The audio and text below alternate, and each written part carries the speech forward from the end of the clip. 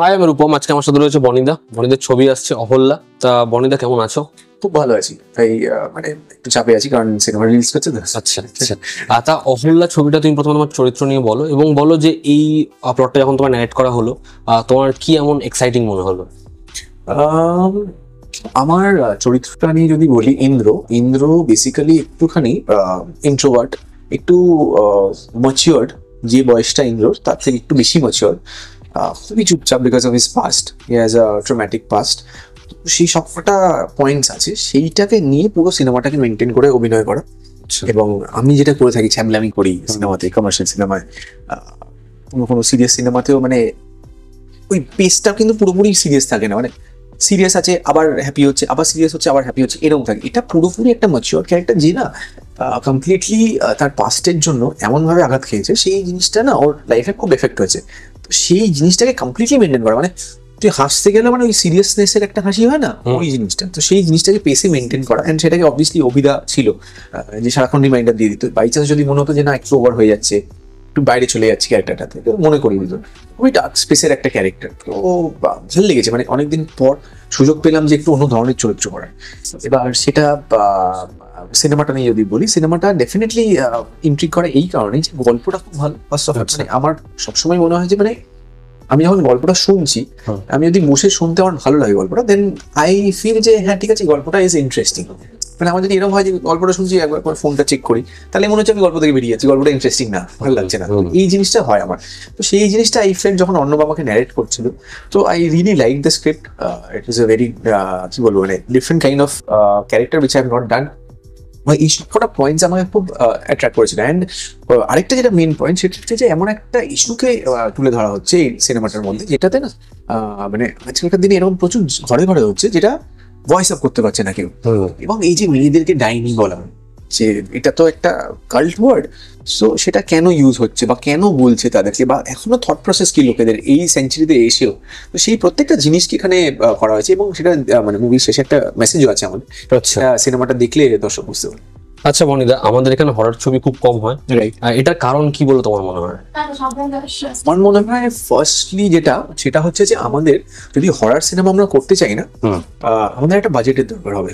মানে আমি যে হরর সিনেমাগুলো দেখি, যদি আমরা সেটা আমি হিন্দিতেও পর্যন্ত বলি, আমরা তো তিনটে জায়গায় দেখি মেনলি।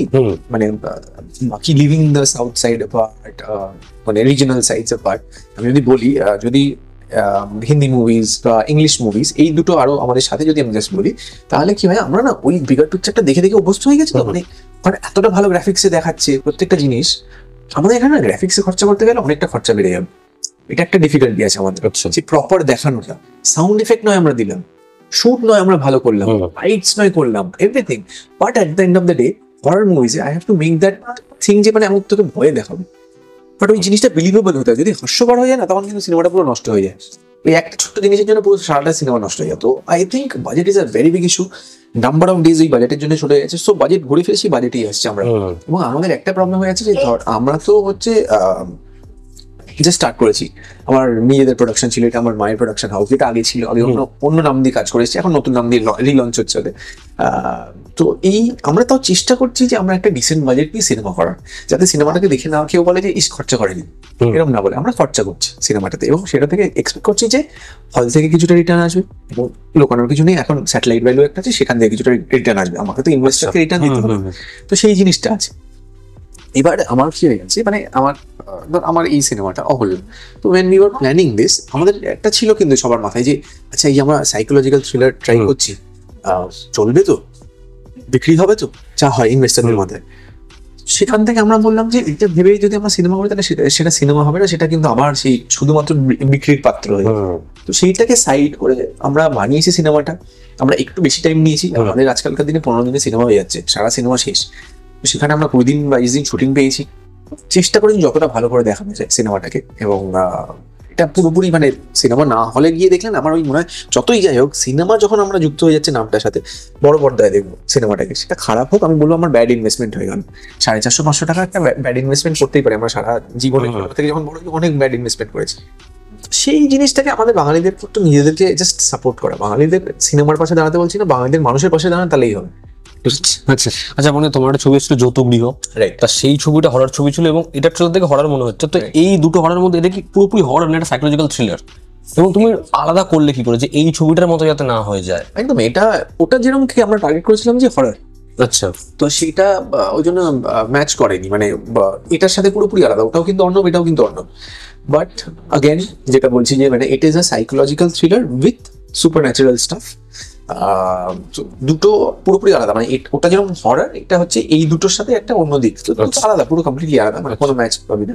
হ্যাঁ, আমরা চেষ্টা করেছি যে ট্রেলারে ওটা রেখে একটা অ্যাট্রাকটিভ কিছু লোকের মনে, মানে মাথায় কোয়েশ্চেন থাকে, এটা কি তাহলে হরর, আচ্ছা ও কি তাহলে ভূত, ও কি এটা করছে, ও কি তাহলে এই জিনিস, এটা যাতে থাকে, এটা উই হ্যাভ প্ল্যান।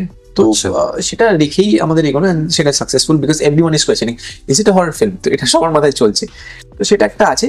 বাট আমি যেটা বললাম যে দুটোই সেম রাইটার যেহেতু, তো ওর জন্য অনেকে ভাবতেই পারে ওটাও হরর ছিল, এটাও কি তাহলে হরর, একদমই না, একদমই আলাদা। এবং অর্ণব এটা সত্যি খুব ভালো লিখেছে, গল্পটা সত্যি আমাকে খুব ইন্টারেস্ট করেছে, অ্যান্ড প্রত্যেকে যারা ওই টিমে ছিল, যারা শুনেছে, তাদেরকেও ইন্টারেস্ট করেছে, অ্যান্ড এটা has a very amazing interval point. এটা একটা আমি জাস্ট এলিমেন্ট বলতে পারি, যেটা খুব ভালো একটা মানে ইন্টারভেল পয়েন্ট আছে, যেটাতে এভরিওয়ান উইল বি শকড। আচ্ছা আচ্ছা, তোমার একটা ছবির কথা আমরা শুনলাম খাদান, যেখানে তুমি অ্যান্টাগনিস্টের চরিত্রে অভিনয় করছো, এটা কি সত্যি? আমি একটু সরে গিয়ে প্রশ্নটা করলাম। সত্যি ছিল, বাট এখন ওটা আমি করছি না। আচ্ছা, হ্যাঁ, ওটা থেকে আমি সরে এসেছি, মানে আমি এখনো রেডি না যে কমপ্লিটলি একটা নেগেটিভ ক্যারেক্টার করার জন্য। সো আমি দেবকে রিকোয়েস্ট করেছি যে দেব, যদি এই সিনেমাটা আমি না করি, please don't take me wrong, but আমি নিজেকে একটা ক্যারেক্টার করতে গেলে তো নিজেকেও কনভিন্স করতে হবে, সেইটাতে আমি নিজেকে কনভিন্স করতে পারছিলাম না, সেই জন্য আমি ওটা থেকে সরে এলাম। এবং দেবকে আমি বললাম যে দেব, ফর শিওর ইন ফিউচার ভালো আরো কাজ হবে। দেব ওয়াজ লাইক, না না, ডেফিনেটলি ভাই, I can understand being a hero, I can understand your point, so আগামী দিনে আরো ভালো কিছু কাজ হবে।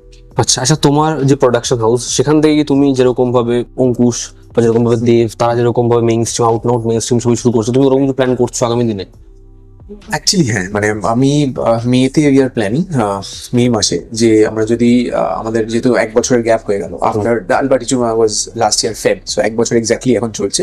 সো উই আর প্ল্যানিং যে কমার্শিয়াল সিনেমা যেহেতু একটা অলরেডি আমরা পড়েছি, so we want to do different kind of জনার্স। এবার আমি একজন মানুষ যে পুরোপুরি কমার্শিয়ালও ভালোবাসি না, পুরোপুরি প্যারালালও ভালোবাসি না, দুটোর মিক্সটাকে ভালোবাসি। আই লাভ মানে Binod Chopra type of films, 3 Idiots যদি বলিস, রাজকুমার হিরানির, সেইগুলো I love those kind of films. তো অবভিয়াসলি সেইটাকে টার্গেট করি, এবং সেই টাইপের গল্প আমাদের এখানে এক্সিকিউট করা ইজ ভেরি ডিফিকাল্ট, বিকজ যেহেতু আগেন বললাম আমাদের বাজেটটা লিমিটেড, ওর মধ্যে আমাদেরকে বেস্টটা দিতে হচ্ছে। যেটা হয়তো ধর বাইরে একটা 12 ফেল করতে গিয়ে বিক্রান্ত মাসে হয়তো ওর নিজের ক্যারেক্টারটাকে পারফর্ম করতে বা ওই ক্যারেক্টারটাতে ঢুকতে হয়তো 1 বছর পাচ্ছে, ক্যারেক্টারটাতে ঢুকতে, ওইটার উপর বিল্ড আপ করতে, এবং তার সাথেও 3-4 মাস পাচ্ছে শুটিং করতে। এটা আমরা পাচ্ছি না। আমাদের কি হচ্ছে, আমরা হয়তো এই মাসে গল্প ফাইনাল করছি, পরের মাসে শুটে ঢুকে যাচ্ছি, ক্যারেক্টারও ঢুকছি, একদিনে 20টা করে সিন করছি, ডিফারেন্ট মুডে চলে যাচ্ছে। We are not getting that chance যে আমরা নিজেদের পারফরমেন্সটা দেখাবো। সুযোগ পেলে ডেফিনেটলি করা যায়, কারণ আমি একটা এক্সাম্পল দিতে পারি যে আবার প্রলয় যেটা সিরিজটা হলো, তো সেটাতে কৌশানীকে যদি একদম অন্যভাবে দেখানো হয়েছে, সেটাতে আই ফিল যে ওকে চান্সটা দেওয়া হয়েছে, জায়গাটা দেওয়া হয়েছে, পারফরম্যান্স এরকম করেছে, সে পারফর্ম। সেটাই বলছি যে টাইমটা পেলে, সুযোগটা পেলে উই ক্যান পারফর্ম, সেটাই পাই না, তাই জন্য নিজেদের প্রোডাকশন থেকে চেষ্টা করে যাচ্ছি, এই আর কি। আচ্ছা, মানে আমরা কি তোমাকে বরবাদের যেরকম ক্যারেক্টার বারবার করে বলি, ওই চরিত্রটা চেষ্টা করছি, ওটাই মানে I also want to do that. আমার নিজেরই খুব মাঝে মাঝে ফিল করি যে মানে বরবাদ ওয়াজ অ্যামেজিং, মানে যেভাবে অ্যাকশন দেখা, হ্যাঁ, দ্যাট ওয়াজ রিয়েলি গ্রেট। চেষ্টা করছি মানে একটা ভালো স্ক্রিপ্টও পেতে হবে, শুধুমাত্র ক্যারেক্টারটাকে ধরে এগুলো হবে না, we have to look for a good script also. মানে ধর আমি করলাম একটা ক্যারেক্টারটাকে ভালোভাবে প্রেজেন্ট করলাম, অ্যাকশন সিকোয়েন্স ফাটিয়ে করলাম, বাট গল্পটাই জমা, তাহলে what is the point? I have to have a good script also. সেটা চেষ্টা করছি, দেখি এবার আমাদের যা হয়, মানে আসছে, শুনছি, ভালো লাগছে, মানে ওই ওয়াও ফ্যাক্টরটা লাগছে না, এটা একটা আটকে আছে। ওই জন্য when I get that wow factor, definitely আমরা প্ল্যান করছি, উইল স্টার্ট ইন মে। আচ্ছা, তোমার এই যে আয়ুরেখা বলে একটা ছবি আসছে এবং অহল্যা, দুটো ছবির ট্রেলারও কাছাকাছি একই সময় এলো, তোমার মনে হয় না যে এরকম প্রমোশন স্ট্র্যাটেজিতে একটা ছবি আরেকটা ছবির জন্য কোথাও একটা গিয়ে ক্ল্যাশ হচ্ছে, অডিয়েন্সটা ভাগ হয়ে যাচ্ছে? একদমই আমি এটা নিজেও এটা আমি মানি যে মানে আমাদের অ্যাকচুয়ালি কিন্তু অহল্যা যেহেতু রিলিজ ছিল 23rd, তাই জন্য আমরা উই হ্যাড প্ল্যান যে আমরা রিলিজ করছি ট্রেলারটা। আয়ুরেখা was not there in the scene. আচ্ছা, হঠাৎ করে ওরা রিলিজ করেছে, মানে I did not even know যে ওই দিন রিলিজ হয়েছে, মানে ট্রেলার রিলিজ হচ্ছে, একজন হিরো যে আছে সিনেমাতে সেই জানে না। তো সেটা was I don't know what ball game, বুঝতে পারলাম না, হঠাৎ করে সেম ডেতে রিলিজ করে দেওয়া হলো।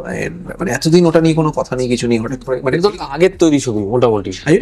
আয়ুরেখা ওয়াজ লাস্ট ইয়ারের করা সিনেমা, হঠাৎ করে রিলিজ করলে আমিও বুঝলাম মানে একটা ঠিকঠাক করে অ্যাটলিস্ট বলো যে আমাদের ট্রেলারটা আসতে চলেছে, বা যদি ট্রেলারটা লঞ্চ করে সেটা মানে যাতে লোকের চোখে পড়ে অ্যাটলিস্ট ট্রেলারটা, এটা ফাট করে ছেড়ে দিলে কেউ জানেই না, এটা কোনো পোস্ট নেই সেটা নেই। তো সেই জন্য মানে আমি জানতাম না ওটা অ্যাকচুয়ালি রিলিজ করেছে নাকি, আমি যেন রিপোস্টও করতে পারছি না, পোস্টও করতে পারছি না, কিছু বুঝতে পারছি না অ্যাকচুয়ালি। থ্যাংক ইউ বনিদা সময় দেওয়ার জন্য। তুমি অডিয়েন্সকে অহল্যার জন্য একটু বলো। অডিয়েন্সকে এটাই বলবো অহল্যার জন্য যে আই থিঙ্ক অনেকদিন পর আমি এরকম একটা ক্যারেক্টার করলাম যেটা is completely different from what I do. অনেকেই বলে যে সবাই আমরা এফার্ট দিয়ে করছি, হ্যাঁ এফার্ট তো সবাই ডেফিনেটলি দিচ্ছি, এবং সেই এফার্টটা অলওয়েজ সাকসেসফুল হয় যখন আপনারা সিনেমা হলে যান। অ্যান্ড আমার লাস্ট প্রোডাকশন ডালবাটি চুরমা নন্দনে একটা ফুল উইক হাউসফুল গিয়েছিল, so people actually went. So আমি ওই জন্যই বলছি যে আপনারা যান সিনেমা হলে, আপনারা গেলে ডিসঅ্যাপয়েন্ট হবেন না, এবং ভালো লাগবে সিনেমাটা। একদম অন্য ধরনের চরিত্র, আমি আছি, প্রিয়াঙ্কা আছে, পায়েল আছে, বিশ্বনাথ দা আছে, প্রবীরদা আছে, এবং ঋতুস্মিতা বাচ্চাটা খুব ভালো পারফর্ম করেছে। সো প্লিজ আপনারা যান সিনেমা হলে, দেখুন, ভালোবাসা দিন, এটুকুই বলবো, পাশে দাঁড়াতে বলবো।